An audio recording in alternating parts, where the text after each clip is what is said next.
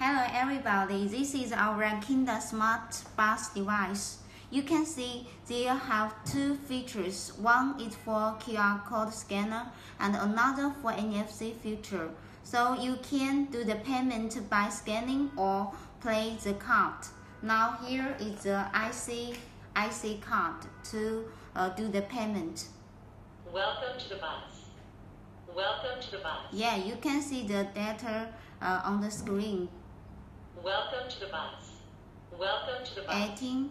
Welcome to the bus. 79. Welcome to 78. The bus. Welcome to 77. The bus. Welcome to the bus. Yeah. Now this is the QR code.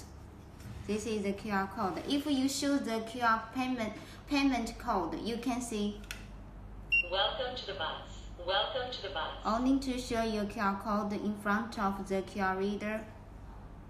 Welcome to the scan. bus. Welcome to the bus. Welcome to the bus. Yeah. Welcome to the bus.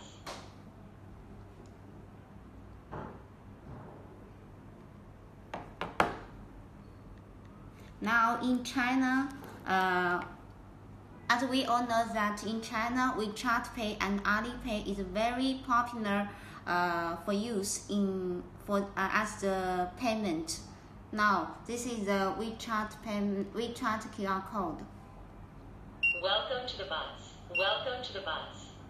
Welcome to the bus. So if your country cannot support the WeChat and Alipay, then you can create an app to get the QR code and connect it with your bank account. Then you can do the payment. Yeah, that's very amazing. With this device with a good performance all the time. Thank you.